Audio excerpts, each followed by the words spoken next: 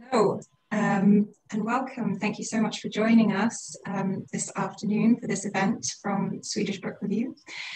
My name is Alex Fleming. I'm editor of SBR, and yeah, we're really grateful to be joined by Hanna, Johansson, and Quynh, Tran, and Kira Josefsson to explore these two award-winning emerging voices in Swedish and Finland Swedish literature, and their works in particular, Antiquity or Antiquity and Skugga Shade and Breeze.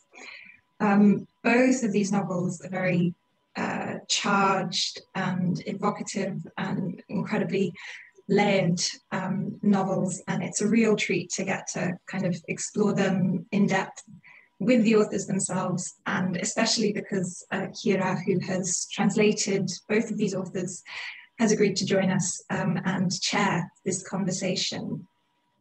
Whether you are familiar with these works or completely new to Swedish literature, there will be something for you in this conversation. It is being recorded and streamed on social media. But as this is a webinar, only the panelists can be seen or heard. However, if you do want to kind of communicate with each other and with the panel, please feel free to use the chat function and also the Q&A. If you have any questions, just pop them in the chat, and we'll get to as many as we can at the end of this talk, which will be in around an hour's time. That's it from me. So I'm just going to hand over to our chair, Kira Josefsson, who is a writer, editor, and translator working between English and Swedish. The winner of a PEN grant, her work can be read in places like Granta, Svenska Dagbladet, The Nation, Göteborgs-Posten, and Triple Canopy. Book-length translations and collaborations include Johanna Hedman's The Trio and Hanna Johansson's Antiquity, as well as editing Fia Backström's translation of Åke Hodal's The Marathon Poet. Based in Queens, New York, she serves on the editorial board of Glänta, a Swedish journal of art and politics. So thank you very much for joining us, and now I'll just hand over to Kira. Thanks so much, Alex, and thanks everyone who's joining us from near and far.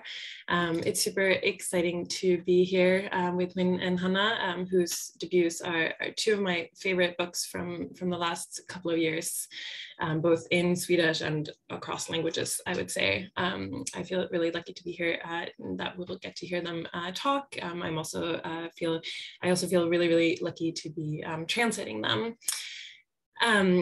So just thought that we would start by introducing our two authors, and then we'll have both of them read an excerpt from the in progress English translations, and then we'll have a bit of discussion. And as Alex said, we'll also have time for audience questions or thoughts as well. I like to say that I think these panels are the best when they're kind of like a dinner conversation or like a dinner party, as opposed to like this very kind of strict thing, as far as Zoom allows. So Hanna Johansson is a writer and critic who frequently contributes to national Swedish media on topics like art, literature, queer issues.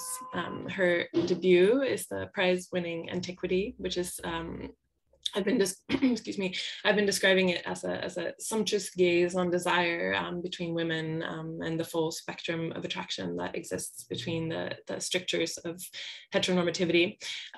Sounds heady, but it's a very, very rich text, which centers on a kind of lonely woman in her early 30s whose feelings for a glamorous older artist are transferred to her 15-year-old daughter when she joins them on holiday in the Greek city of Thermopylae.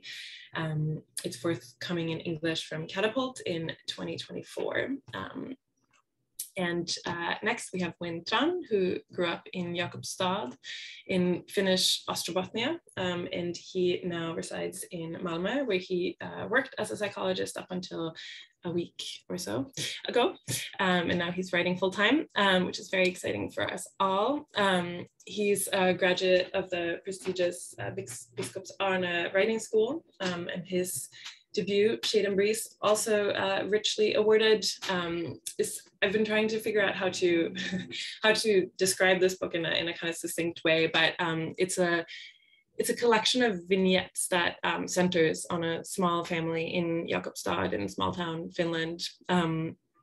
It's Ma and the big brother Hugh and the youngest preteen son, who's the unnamed narrator. And we kind of get into the story with Ma getting a job at a laundromat, which is a job that she kind of desperately needs, and also does her best to be proud of, because both she and the youngest son are quite ambitious. And so throughout the book, we see Ma attempting to become a photographer. She starts a blueberry picking business with other members of the town's Vietnamese community, and the narrator on his end gives up soccer in order to study really hard. He finds himself, at least from his own point of view, to be a really brilliant, smarter and better writer student than anyone else in his class. And then there's Hugh, the older brother, who's kind of full of unruly teenage desires that sort of lack of focus. Maybe he's the id of the book. But much more than plot, these, you know, dispersed plot points. It's kind of a book about moods and shades and I would say like dreams for life, really, is how I would describe it. It's forthcoming from Lolly Editions next year. So two things to look very much forward to. And so, like I said, we thought that we would start with a little bit of an excerpt from the in progress translations, starting with Quynh, if you want to take it away. Thank you, Kira. As you said, my novel consists of very many short chapters or vignettes, and they are all named. So I'm going to read a chapter named Red Eyes. Ma and I each had a corner of the couch. Hugh was in the bedroom. Ma was watching TV. 3 stacks of photographs on the table, most of them rejects, all black or depicting some kind of round, ambiguous light, a lamp or a moon.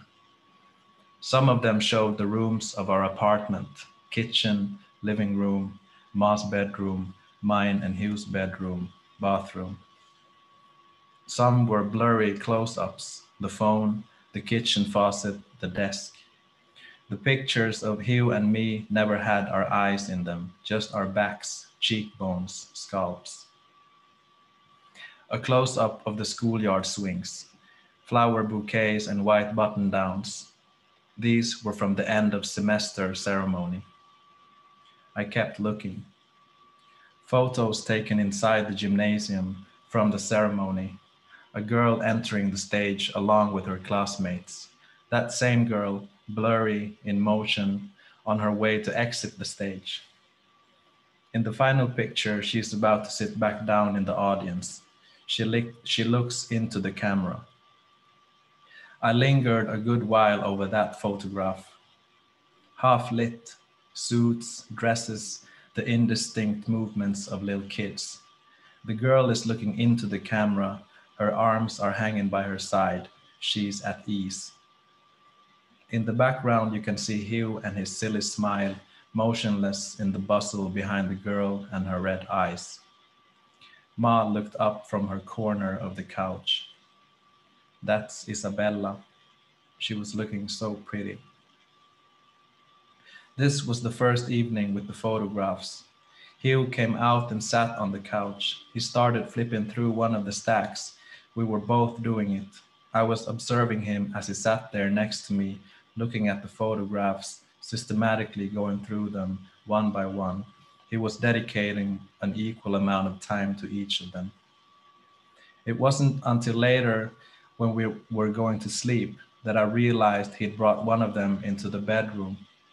He was looking at it when Ma came in, when she opened the door and walked straight to his bed, where he lay belly down, half covered by the sheets, propped up on his elbows with the chin resting in his hands, the photo placed on the pillow in front of him.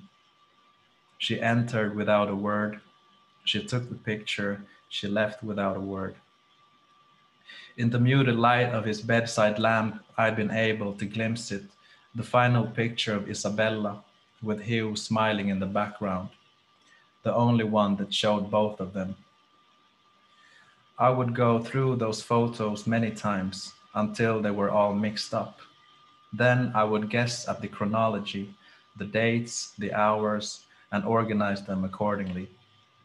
Next, I tried other principles: color, light, focus. Finally, I organized them in accordance with the shape of the girl's eyes, starting with the largest eyes, ending with the smallest eyes. I had no time for the other pictures. To understand the order of the photographs, I'd have had to understand what preceded them. I'd have had to know something about Hugh's interior life, what occupied him during those months, which is to say, a burning love, blossoming red, spilling over the edges. Thanks so much. That's amazing. Wish we could all applaud. Hanna, do you want to go next? Yes, thank you so much, Quynh. And I feel really lucky that you're translating our novels, Kira. On the roof, I asked if I could take her picture. You're so beautiful. The sun gilded the pale hairs on her back. They looked like someone had combed them into a curl. They were so delicate against her tan back, like threads of silk. Her earphones leaked a bit. The music sounded like breathing. When she rolled onto her back, the wires climbed over her breasts like white nerves. She said no. She didn't like being photographed. When she closed her eyes, I almost did it anyway. Maybe she could sense me, my shadow over her body, but she didn't open her eyes. She would have let me. I wanted to preserve everything, the shoulders, the sun-warmed skin. I wanted to fix her face in time. When she closed her eyes, I observed her uninterrupted, hungrily, her shallow belly button, the skin that was darker over her eyes and between her legs, the bikini, the mound over her crotch. I didn't take a photo. I didn't want to ruin the memory. I lay down. I stretched out. I closed my eyes against the light. Through my eyelids, I could sense her movement, her mass next to mine, her shadow, the darkness, then the sharp light, my veins like tiny bright brooks, heart beating against the ground. We lay like that for a long time, side by side in the afternoon sun. I put out my arm for her to rest her head on. Her iris labored under the eyelids, back and forth like she was dreaming. The corners of her mouth, like where the stalk had been plucked on a peach. I rubbed her back, long scratches, my arm around her like a claw, my leg between hers. She said harder, then slower, more. She smiled and the corners of her mouth clicked. Her pleasure was so pure. I used to love this when I was small, she said. Mom would always scratch my back when I couldn't fall asleep. I pictured her, a girl, belly down, back tanned, white panties, nail marks on the flesh. I stopped, aghast. She opened her eyes. Don't stop. I continued, slow, harder. She closed her eyes again, her eyelids a little glossy from grease or sweat, her lips faintly separated. She shivered, her thighs tensed, bumpy like after the swim, even though she was warm. You're so beautiful. Did I tell you that? Really special. On the roof, we were close to heaven and close to the precipice, far from the world, but near ourselves, in our own time, our own room.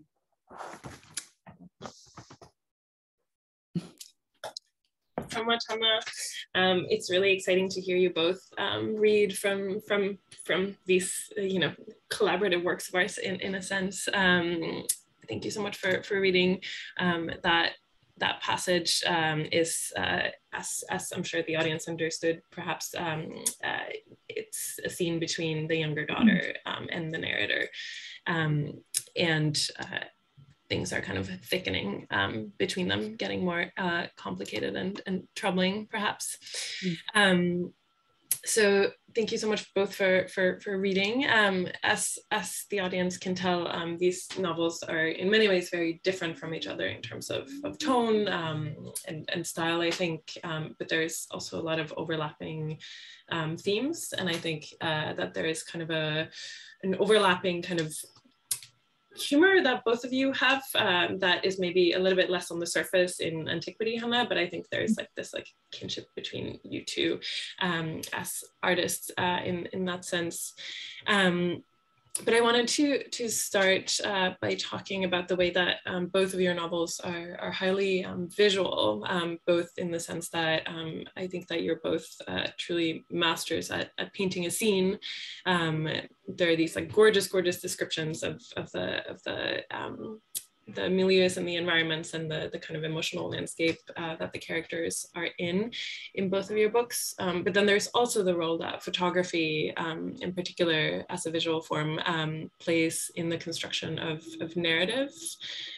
We saw in the excerpt that Quynh read Ma's interest and perhaps at least initially lacking skills in photography is a recurring theme in Shade and Breeze, and in Antiquity, images and photography is very explicitly linked to the narrative, both in kind of reference to visual artworks and also in the narrator's interaction with her surroundings, as we saw in the excerpt that Hanna just read. So curious for both of you, for each of you, how this obvious interest in the visual connects to your work with words as authors, as writers. If either of you want to jump in to start. I can start maybe. I think I think both our novels are really gazy, I guess. They're both the narrators are always looking at the other two characters, basically. That's I feel like there are a lot of scenes that are constructed almost like looking through a keyhole or through the or through a camera. Actually, they have kind of photographer personalities, even though they don't take pictures themselves. But for me, this also comes from the fact that I have a background as an art critic. I've been writing about art for a long time, and always sort of I begin by describing things. So I think that's how it connects to the writing. That there's I'm interested in painting a picture in general, maybe. But we also, the first time we met, we immediately started talking about movies. So I think maybe that's there's something there as well. I personally always whenever I start writing something, I always wish that I was making a movie. So there's that, I guess. Yeah, it's something very visual about both our books, and I would say that it's on both an explicit level, like references to artwork and to photography and so on, but also this thing you say about the gaze, and in my book maybe it started with that, because when I first started writing it wasn't my intention that it would be about explicitly photography.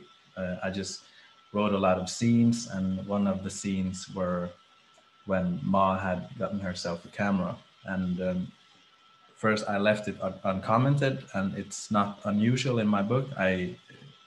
There's a lot of things that appear and then disappear without being commented, so that wouldn't be weird. But this camera thing, I had to explore.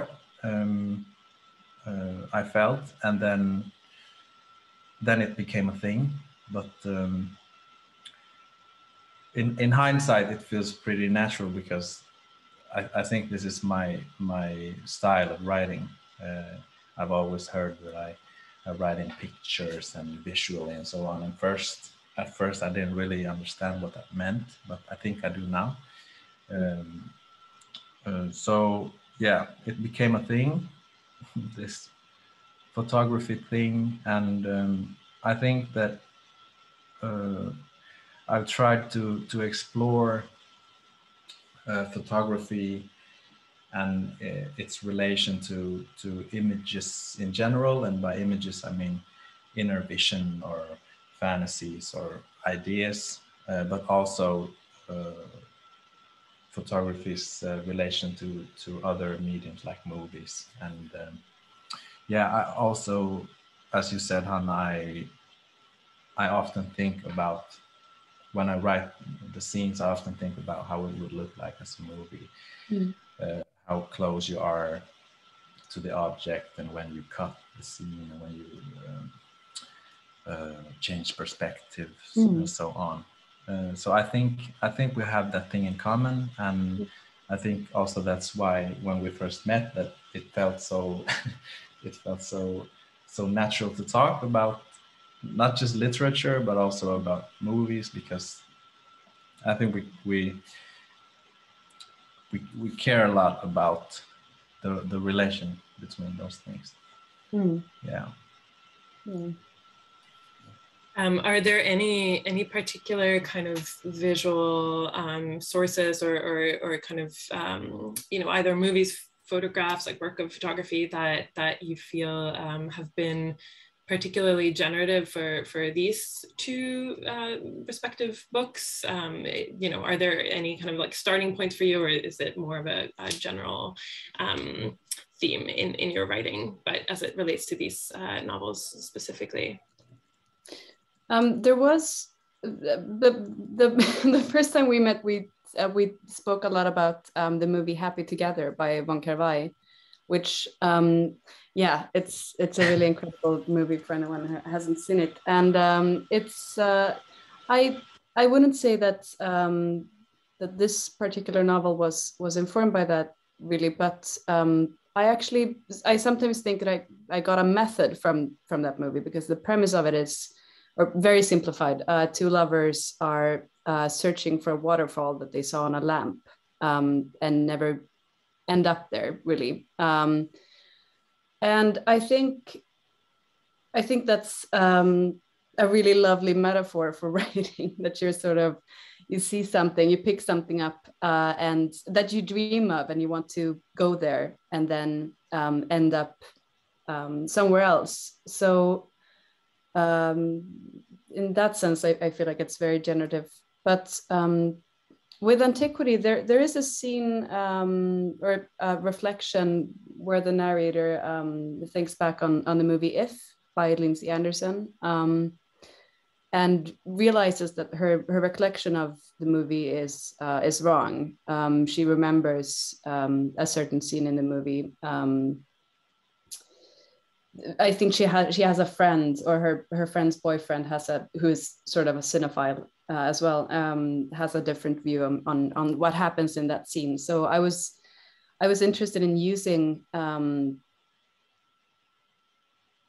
movies or that sort of images to explore memory, basically, when writing Antiquity. What do you say, Quynh? I just want to talk more about Happy Together. Yeah, let's do that. But a couple months after we met in Malmö, I went to the cinema alone for the first time in my life, because in Malmö they had a couple of weeks with the Von Kar-wai theme, And the first movie I went to alone was Happy Together. And after I saw it, I heard from a person that went to in the same class as you, Hanna, at Valand. And he said that the same day that I went to the cinema, you had some kind of lecture on this same movie, on Happy Together. And I'm not sure what it was about, something about time or something like that. But it was it was a funny thing. Yeah. But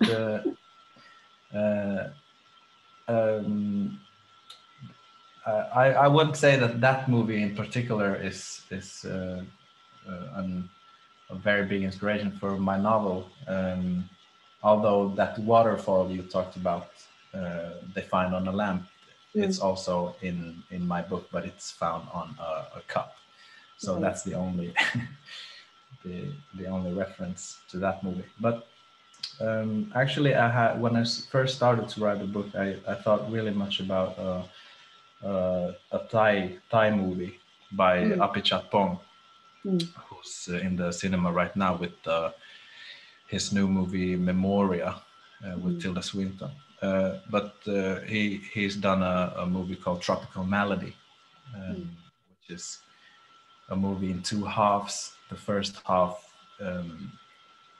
is they're in the city in Bangkok, I think, and it's a love story between a soldier and another man. But then it just suddenly switches to the second part, and the second part is in the woods, and it's and the wood thing I really wanted to imitate, but I didn't really. It's not half as good, but it was an inspiration. So I would say that movie, but also maybe movies by Ozu in general. Ozu was a Japanese director who made a lot of movies about very minimalistic movies, slow movies about family and family dramas. So I would say that there's hopefully a little bit of resemblance to my novel, which also is a little family drama. Yeah, but if we talk about photography, I didn't have any insight into that, but I've just started actually to photograph. I'm an amateur. I'm really bad, but I'm hoping to become better. Yeah. And I guess there is a way in which, you know, if we're continuing to riff on this theme, that both of your novels, you know, become a certain type of photography of like memory or scenes that exist only in the head. And I had wanted to talk about when you mentioned the forest and kind of there's this beautiful, I think it's in a couple of different vignettes where, well, yeah, there's this, in multiple vignettes, there's this leopard who shows up, or that shows up in, or perhaps doesn't show up in the Finnish forests. Of course, there are no leopards in the Finnish forests, but the narrator at one point is kind of second guessing himself. His teacher comes up to him and says, like, hey, look at this book. It's a sort of like guidebook for like animals that exist in the Finnish landscape, I think. And he says, there are no forests here. There are no monkeys here. And he's like, wait, what? Could I have told them that there are leopards here? I know that there are no leopards in the Finnish forests. And there's also this recurring theme where he studies extra hard in order to prevent certain like dream images or reveries from taking over. And I think, yeah, this kind of like how do you construct memory? This is also obviously a theme that that comes up in Antiquity. It's not least in the section that Hanna just read for us, where the narrator concludes ultimately that she is not going to take this photograph surreptitiously, not out of respect for Olga, but because she doesn't want to ruin the memory. And I think that your novels are both very beautiful meditations on memory, the ways that we choose to narrate or frame experience in construing the stories that explain our lives to ourselves and others. So you already started talking a little bit about that, but curious to hear a little bit more about that and how kind of novels are suited to doing that. In both of your novels, there's also a way that the structure of the novels work on this. They're kind of like recursive. They're not, neither of them are fully chronological. They go back a little bit, things shift kind of in time. Just throwing a lot of things out there, but curious to hear you talk about those things. Do you want to start or should I start? Yeah, sure. Yeah, so when I was writing this, I think something definitely clicked maybe when this theme sort of starting to crystallize. This for me relates a little bit to the setting of the novel as well. It takes place in a Greek city called Thermopylae, which was built in the 19th century. And like a lot of architecture in the West, it's really sort of a pastiche on ancient Greece, which intrigued me a lot. I was sort of curious about that sort of creation of narratives as well. Like in the, I guess, in both the very large scale, like a nation constructing a narrative about itself and a family constructing a narrative about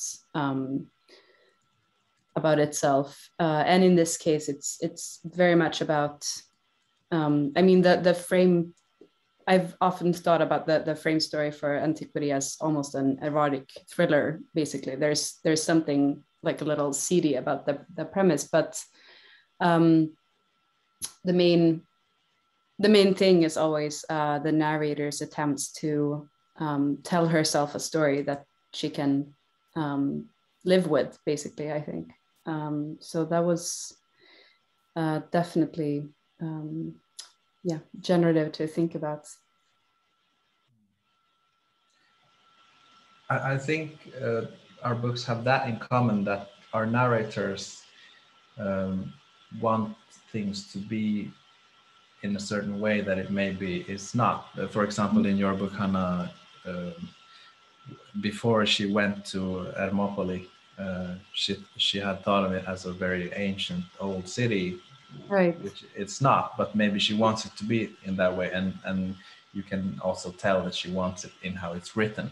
But also she maybe wants her relationship to Helena to be extraordinary, and that they have this big thing which they maybe don't have. And in my book, if you would call it a love triangle, it would be between the narrator, his older brother, and his mom. And the thing that he wants is them to have something in common.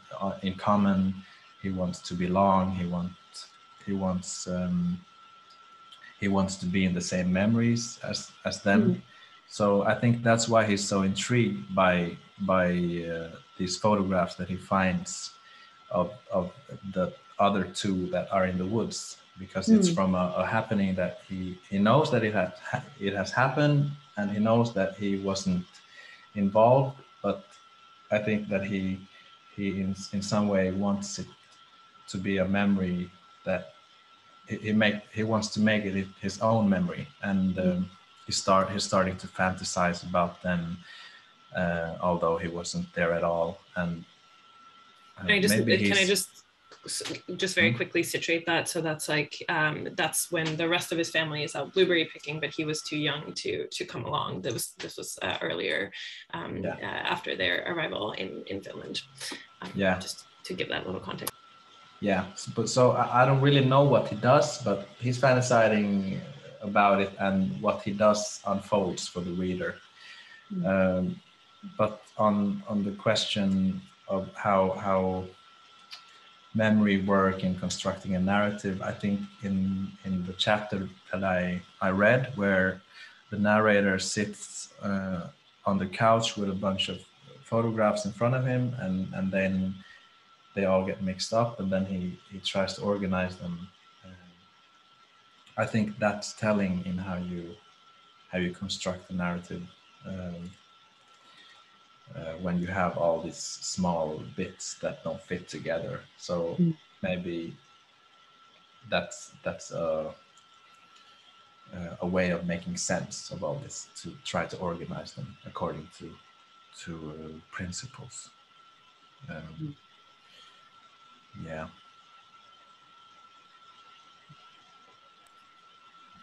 Yeah, it's interesting that both these kinds of attempts, you know, there's a lot of pain underlying both of these stories, and I think it's possible to read them as like as having a lot of that, but it's also possible to read them as something quite I think especially in the case of Antiquity, quite beautiful, and perhaps Shade and Breeze is very kind of like tender and funny often, and perhaps that's also this kind of the difference in age of the narrators.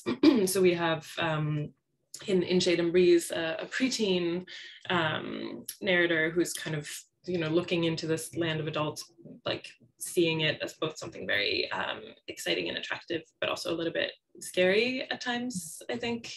And in Antiquity, you know, the narrator is older. She's a little bit blasé, jaded, sort of, and kind of the third big theme that that I thought we could talk about is youth. Where just to set that up a little bit as well, where Antiquity's narrator is kind of troubled by this improper age gap between herself and Olga, and that difference is the most evident when they're near other teens. One of my favorite scenes, I think if I had to choose one amongst many, describes this kind of almost flock of boys who are drifting around the town square. They're looking like they need something to lean on, the handlebars of a bike, a fence outside of a school, and they're at the end of childhood, at the threshold of life, lonely with their impatient boredom. And I think there's both kind of a sense of envy and a sense of disgust almost in the description of these flocks of boys, which probably has many roots. The narrator is like so obviously, as we said, past that stage of life. It's also a novel that has almost no straight men in it, very few men in general, and teenage boys perhaps have this very particular relationship to that kind of masculinity. And in Shade and Breeze, that kind of threshold masculinity is maybe represented by Hugh, the older brother, and the younger brother narrator kind of is watching that combination of both beauty and the capacity for violence as well.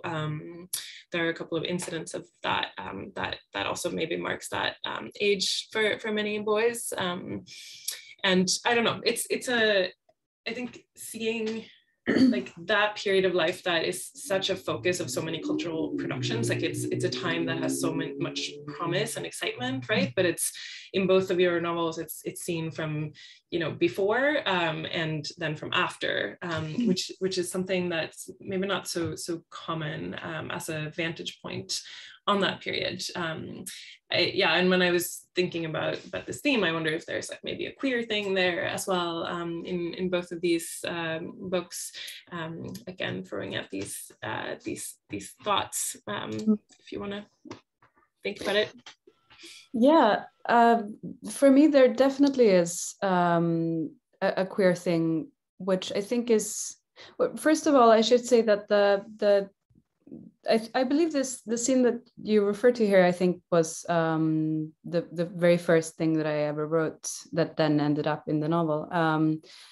And at that stage, I hadn't peopled the novel with anyone, basically. It was just, I was interested in this image of a group of teenage boys hanging out. And I think there's something fascinating with that image. I think you summed it up really well, but there's so much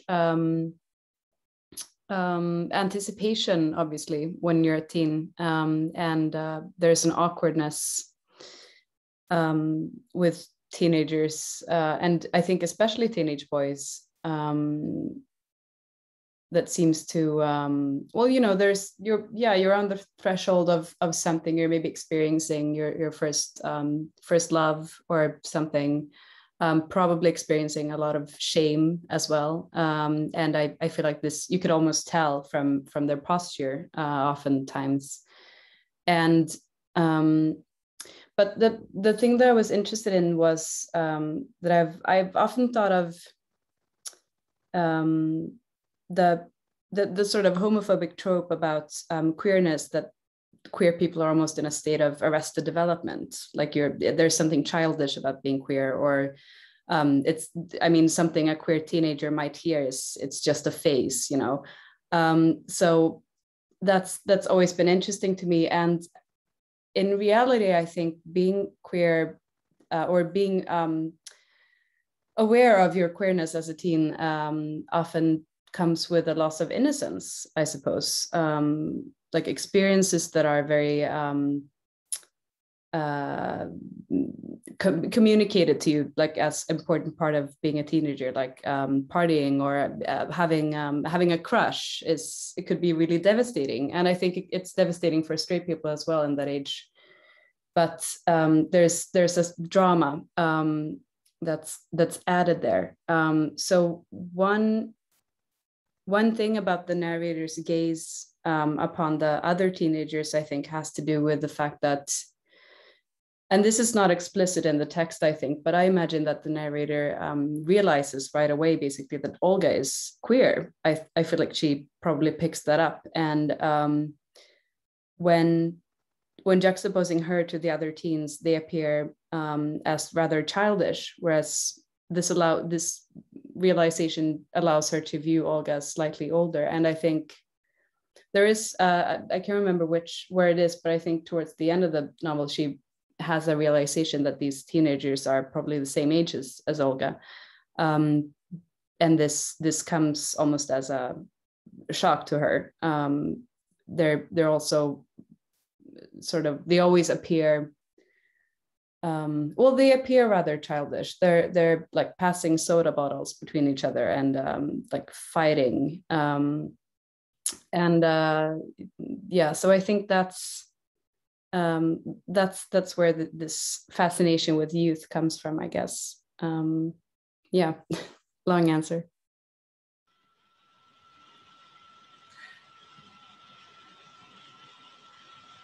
Yeah, my narrator is also, I think, fascinated by teendom, but I don't think that he has a concept of what it is. I think for him it's just that Hugh is an older human being, and that it comes with the freedom. He can go out at night. He can bring girls home. He can buy a leather jacket and so on. But your narrator, Hanna, she knows what teendom is, and she knows that it's a phase that will pass. And my narrator, maybe he thinks that when you become old, you're just old, like Hugh is. So there's definitely a disgust towards Hugh and Ma also, but I don't think that it has something to do with them being, with Hugh being a teenager. But I think that it's just that they don't know what studying is. They don't know what it's like to be good at school. And if he sees a teendom in Hugh, I think it's very idealized. As I said, it comes with a certain greater freedom. He can do whatever he wants. But when he gets in trouble, when Hugh gets in trouble, maybe the reader can grasp that it's because of his teendom and all the hormones and so on. But for the narrator, it's just because Hugh is an idiot. He should be able to get his shit together and behave like a normal human being.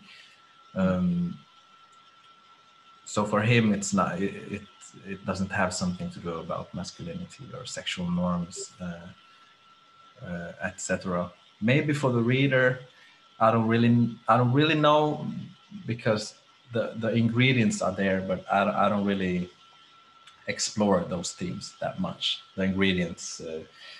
He gets his first job. His leather jacket. He dresses weirdly. He has a dark voice, and so on. It's a troubled teen boy's life. But if it would be an attempt on commenting on sexual norms and so on, it's not a very good one. It's a rather half-ass lazy one. But it wasn't my intention. So yeah, I think for me as a reader, I definitely, there's like, I don't know, maybe it's also just that the narrator is really attuned to, or looking for beauty, maybe, because I think he sees that in Hugh a lot. Like there is this really beautiful, just so sweet scene where Hugh has his shirt buttoned in a particular way. Is it all the way up, or it's like only the top button? It's just the översta knappen. Exactly, the top button. And so he and he just keeps repeating this. He's like, wow, just the top button, just the top button. And there's this like admiration for making such a, you know, wild sartorial choice, perhaps, that somehow is like very I don't know, I couldn't help but read into that some kind of like the beauty of masculinity or something. But I might also just have an eye that's like always looking for that in in novels and in cultural products. I think we do have a couple of questions from the audience, perhaps. If you have more to say about any of these themes, I don't want to interrupt us, but we could also switch to talk about that if Alex wants to jump on and MC that part. Yes, well, thank you so much for that discussion. There were so many interesting threads that we can kind of unravel for ages, but yes, we do have a couple of questions that have come through. First one is from Sarah Death, and she's discussing, or in particular, that Hanna, she sees that you were a fellow master's student at Valand with Channa Riedel. Yes. Whose work Sarah has translated. And her question is actually related to your the creative writing courses that you've done, but actually we can expand that to Quynn's experience as well. She asks, is there a Valand and Biskopsarna kind of stereotype that emerges from those courses, or do you feel that they give you quite free rein to develop in your own ways? I do, yeah. I my experience has been that I mean, there's at least, I don't know how the landscape is in England or the UK and the USA, but in Sweden there's like every 5 or 3 years there's always like a debate about writers' schools and the literature that comes out of them. But I've my experience has been that we've been a rather like in terms of how we write and what we're interested in, we're a rather diverse group. And I've thought about it a lot, if there's a certain style that emerges, but I've never been able to pinpoint what that would be, and maybe not even found that there's a huge difference between people who have gone to Biskopsarna or Valand. I think it's also quite common to go to Biskopsarna and Valand. So there's, but yeah, I don't know. Is there some rivalry there, Quynh? What do you think? No, we're all good friends. Yeah, we really are. Just one happy family. I've thought about this too. It's hard to not do it, since there's also a debate every 3 or 5 years, as you said. But For me, I felt very, very free, which I think maybe is the most important thing when you're at a writing school. And I mean free as in that I actually thought very little about the product as a book, or how am I going to get this published and so on, at least in the first year. And the texts are read on their own premises, and by that I mean that people take time to read your texts, and I think I've come to realize this after my book was published, because a common reader doesn't read the same way as you do on the writing school. So that's a big difference. And maybe if you want to talk about writing school prose or something like that, maybe it has something to do with that. That the texts maybe are more dense or slow pacey and so on. But I don't think that's either a good or a bad thing. It's just a consequence that I've learned after I was published. Yeah. Thank you. Yeah, it's been interesting.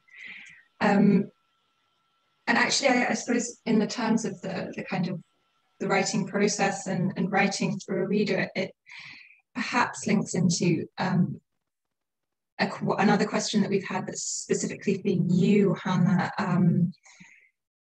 in the portrayal or discussion of the portrayal between the relationship between the protagonist and Olga in Antiquity. And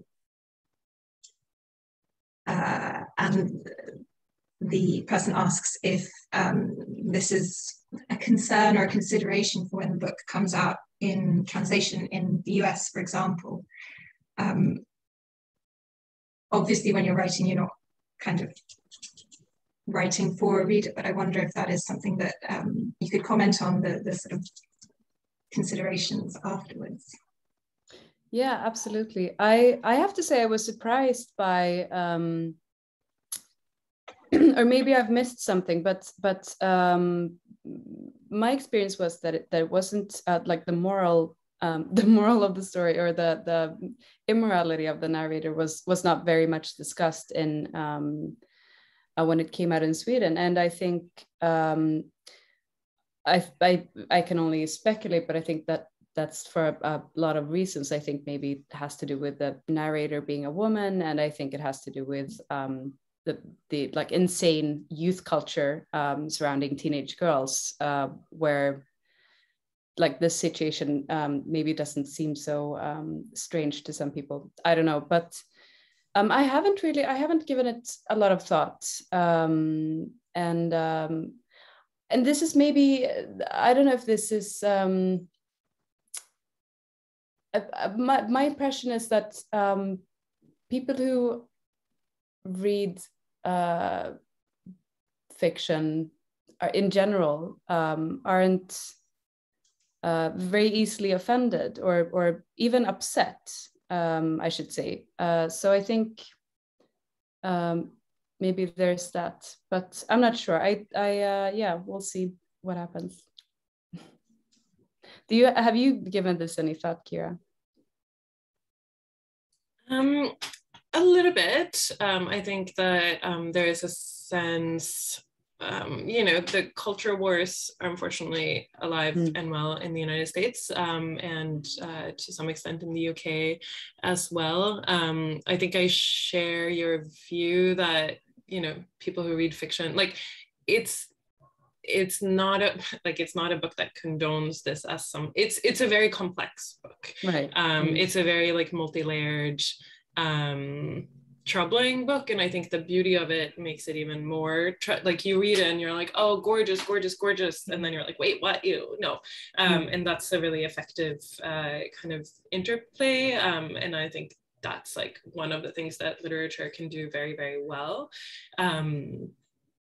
Yeah, it's to some extent, it's, I think it certainly happens that people read books and they're like, oh, here's this one thing that I don't like, and so therefore like cancel this or whatever. But yeah, I think it's hard to read the book and read it as some kind of you know, condoning of abusive relationships with minors. It's, I think the question of what is consent is actually quite, it's obvious, it's a very important question. And I think that's also something that's very well explored in this novel, because there is a sense that, you know, like the narrator is able to convince herself that Olga wanted this, you know, Olga is like flirting with her, like is pushing it a little bit. Does that mean that she should have done it? You know, so I think if anything, it's a very nimble exploration of these themes that are difficult. Yeah. Thank you. We have one last question from the audience, which is for both of you, and it's about, well, your progression in your next project. So from writing this debut, what in writing have you found yourself to enjoy the most? And what are you interested, or would you like to keep exploring in coming novels or projects that you're working on? Okay, so it's a two-part question. Yeah. I'll start with the first part, the funny part. What I enjoy the most, I think that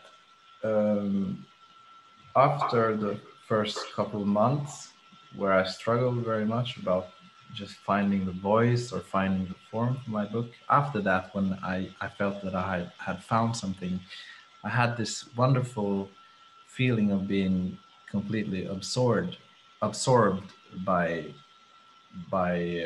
what I was doing. And I think that it had to do with that I knew what I could write. I knew what fitted and not fitted, and I could think about things that had to do with the story and the characters. I didn't have to think about, I wasn't so neurotic, I think. And that feeling was wonderful. When I woke up and went to the store, I just thought about what will happen next? How should I phrase this? And so on. So yeah, that feeling was wonderful. And I hope, to answer the second question about the future, I hope to get to that state again. And I think I can do it, but right now it feels a little bit difficult. I'm still struggling to find that thing. I don't know how to explain it, but it doesn't have to do with narrative or plot or something like that. It just has to do with tone, I think. Tone and voice and perspective. And I think and I hope that it will be kind of different from my first book. Maybe less visual and more inner life-ish. I don't really know, but I hope so. So I'm looking forward to that.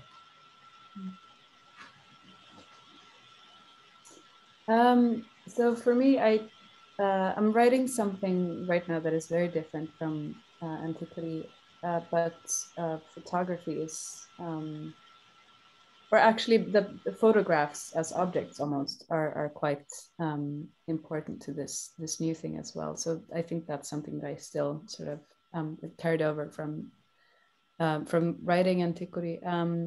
But I would actually, lately I've thought a lot about that I would love to sort of keep exploring the same characters that were in Antiquity. Like, right, it feels a bit like writing fan fiction about your own book, but yeah, I have some desire to hang out with them a little more. So maybe I'll do that. That's great.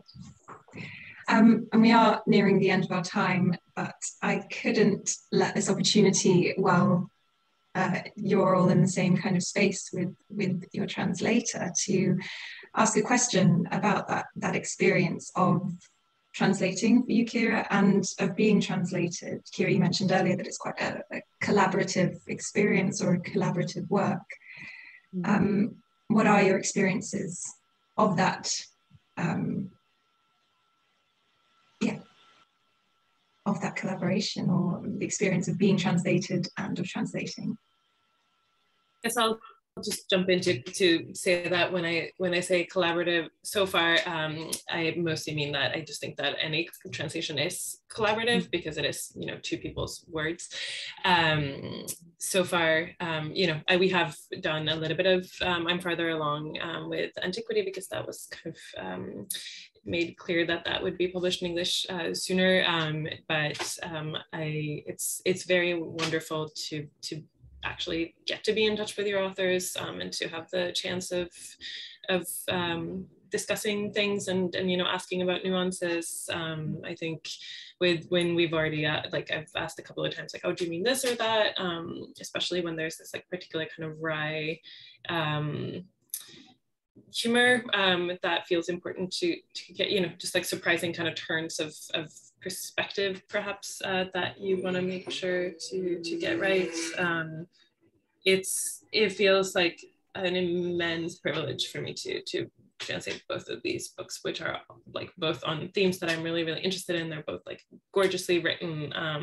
It's like the best translation experience for me is like when I just want to clothe myself in the words of the author, and that's how I feel with both of these. And I think it's extra fun to translate an author who you know, writes from a Finland Swedish perspective, because that's where I have my background as well. And yeah, sorry, go on.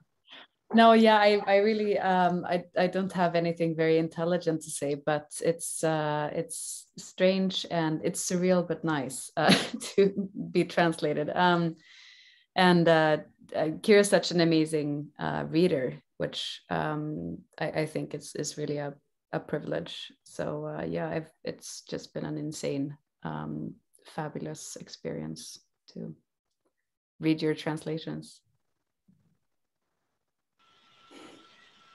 I can, I agree on that. What did you say? Surreal and nice? No, strange and nice. Just a month after my book came out in Swedish, it was released in Finnish. So I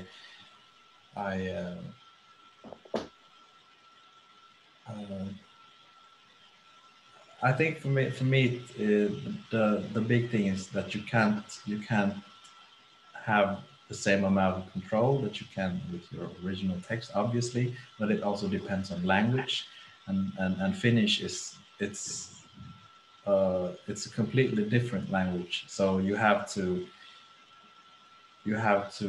accept that things like rhythm and repetitions and so on, but you just have to drop it. So I think it was an interesting experience, because the first time or the time after I had sent in the final draft, I felt like, oh, now I can't control it anymore. Maybe I've done something. Maybe there are major flaws in it that I can't fix anymore. But yeah, it's like a version of that when you're being translated. It's your own work, but it's not really your own work anymore. So it's very interesting. Yes, it's been so interesting to hear your discussion on your works. And yes, it's been an incredibly wide-ranging and layered discussion, and I would love to hear you guys speak for so much longer, but I think it's probably time for us to wind up. Thank you so much to everyone that's joined for braving the wilds of Zoom, and thank you especially to our panel for such fascinating questions and answers to those questions. As Kira mentioned at the start of this conversation, both of these books will be available in English in the near-ish future. So I hope this conversation has whet your appetite for more And I really look forward to seeing those books as they come out in English. So yes, thank you very much for joining. And for more from Swedish Book Review, go to our website, swedishbookreview.org. Thank you, and have a great afternoon or evening. Thank you.